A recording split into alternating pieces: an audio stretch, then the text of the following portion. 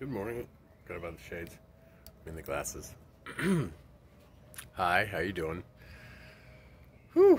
One more download I want to talk about real quick is spirituality and the answers to the problems that you have.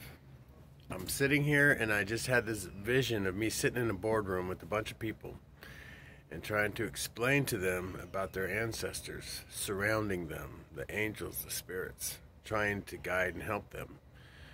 And we're trying to solve a problem. And so I said, everybody just be quiet. Well, I kind of told everybody to shut the fuck up. But the point is when you listen to your higher self, it'll help you guide you through the problems that you have. Because that's what your ancestors are trying to do. They're trying to make every generation better. They're trying to erase, ancestral curses. They're rooting for you. That you are their wildest dream, whether you know it or not. We're just trying to get you into that dream, right? So I was trying to get them to visualize this room like filled to the rafters with just all the ancestors and spirits that are rooting for them. And that's how I feel about you right now. And this is what you need to understand, is you're surrounded by all your ancestors.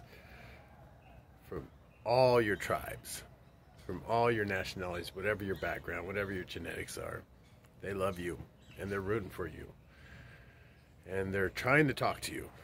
Always. And if you stop and you actually get time to meditate and just listen, and they'll speak and they'll guide you and they'll give you thoughts that pop in your head, and that's basically what it is. A lot of times people say it's intuition.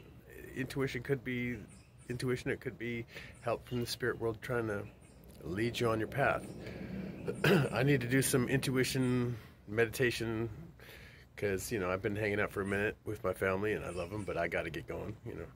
So I got to plan ahead and figure out my path and good stuff. But like I said, if you listen, they'll guide you and you'll get where you're going. And that's important.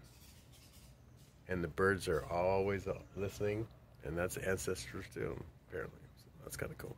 Remember, I'm kind of shamanic in my beliefs. So anyway, I love you. Have a wonderful day. You know how I feel about you. You know how God feels about you. He loves you. And so does the universe. And whatever genes you are, wear them proudly. Have a wonderful day. Goodbye.